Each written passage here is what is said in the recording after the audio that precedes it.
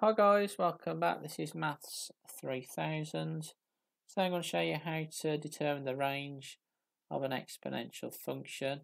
The best way to do this would be to sketch out the graph and then look at the y values which the graph is valid for. So if you're a little bit unsure what an exponential graph looks like, then just substitute some values into your formula. So let's always start off with x equals 0.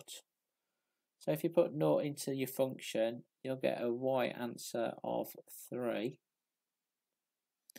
And then try putting some larger numbers of x in.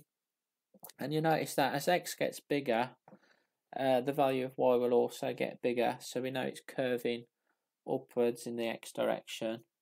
And then if you put some negative numbers of x in, you'll find that as x gets smaller, our function gets closer to plus 2.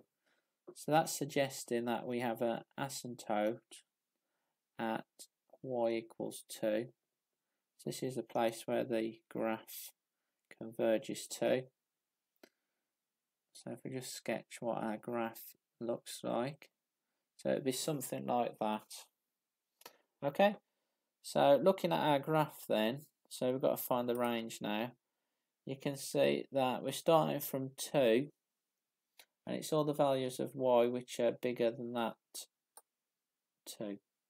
Okay, so we can write our range down as y is more than 2, or you can use the function notation, write f of x is more than 2. So if you like this video, like it and subscribe to my channel. See you next time guys. Bye bye.